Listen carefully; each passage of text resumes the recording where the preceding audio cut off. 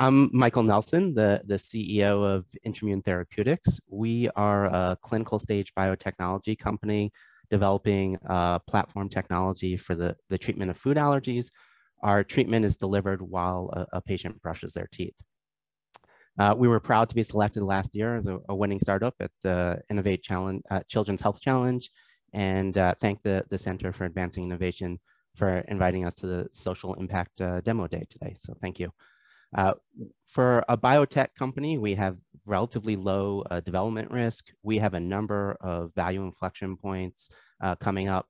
And a comparator was recently acquired for $2.6 billion with a product that very few patients actually want to use, just to demonstrate the potential size of the market. We are currently raising $45 million. We've kicked off our Series B, but we are in the process of closing on a convertible note. So if there's interest, please reach out to me at mnelson@intrommune.com. Happy to talk to you about it. We are developing treatments because we really believe in our mission. The whole team believes in our mission. We are developing simple, safe, and effective health solutions for individuals suffering with food allergies so that they and their loved ones can live their lives without fear. And this is really important because people who have food allergies, their entire families live in fear. Children are often ostracized. They have to sit at a separate table during lunch. They're bullied. Parents of children with food allergies often have what's equivalent to PTSD. They have clinically higher blood pressure.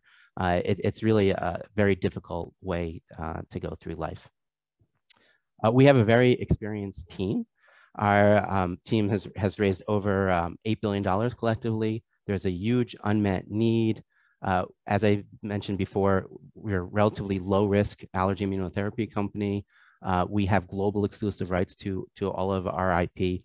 Our goal is to develop a simple, safe, and efficacious product. We have high expected return on investment. The one company that has ever developed a food allergy immunotherapy was recently acquired for $2.6 billion. Only 1 in 10 patients want to use their product. Allergy and Asthma Network did a survey. 9 out of 10 patients were willing to use our product. And we have multiple opportunities in terms of pipeline, multiple foods. We are raising $45 million, but we are looking to close on a convertible note in the next few weeks.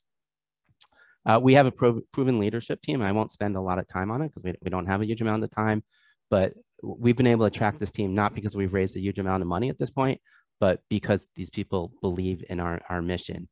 I will highlight Stuart Lesh. He gets an offer for a new job every week. He's a fantastic addition. Why do we have a chief commercial officer so early in our process? And it's because we want to develop products that patients are going to want to use, that providers are going to want to use, that payers will pay for. And Stuart's been really instrumental in helping us, even with our clinical program, but also developing how we're going to get paid for what we're doing. We've also spent a lot of time on our regulatory and our chemistry and manufacturing. We also have a great team of advisors. I won't go into it, but some of the top names in the space. Food allergies, worldwide, there's over 220 million people with food allergies. 9 foods make up over 90% of food allergies. So our pipeline is laid out in front of us, but our first target is peanut allergy. Peanut allergy just in the United States, just for peanut, is over a $7 billion total addressable market. The one product that's been approved has you eat peanut protein. They're priced at close to $11,000 per year. Payers pay for reduced adverse events. You don't want patients needing to go to the emergency room. About 14% of their patients do need to do that. Payers pay for better adherence. We're brushing your teeth. It's incorporated right into your daily routine. There's 6 million people in the US with peanut allergies. About 1.6 million of them are children. We expect about 700,000 people could eventually go on our product. Each patient on our product, lifetime worth, is probably about $100,000.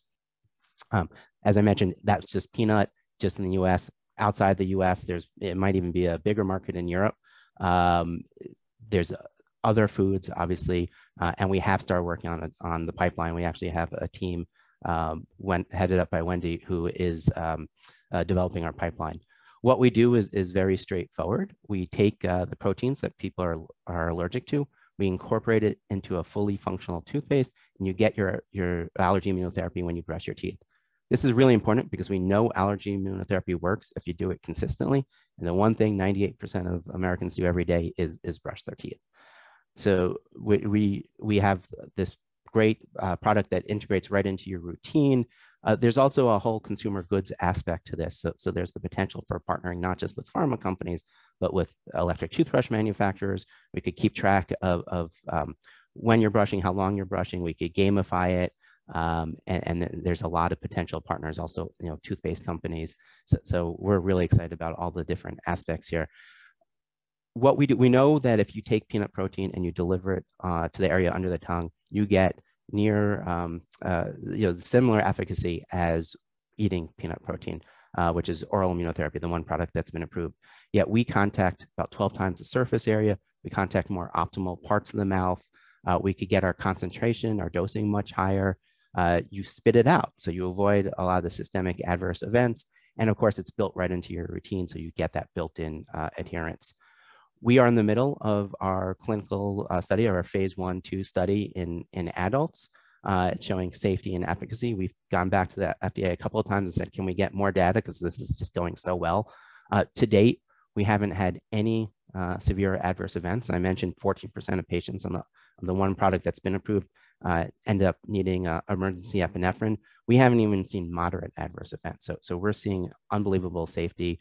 Adherence, 99.7% of patients are brushing every day. We're getting really great results. And we are seeing adverse events decrease even as we up the dose every 2 weeks. So we are showing some potential desensitization. This is our timeline. That's the 45 million is to get us about 2.5 years to get us through the end of our phase 2 studies. But we are getting a number of inflection points as we move along. Their company, Immune, was the one that was bought for $2.6 billion. Alladapt just raised $119 million. It's another oral immunotherapy, another product that you have to eat. DBV just raised close to $200 million. It's a skin patch. The product's not particularly efficacious. It was always considered the safe route. We actually saw a number of cases of needing epinephrine in their last study. So they're no longer necessarily the safest route. Our goal is to be the easiest to use, the safest, and the most efficacious.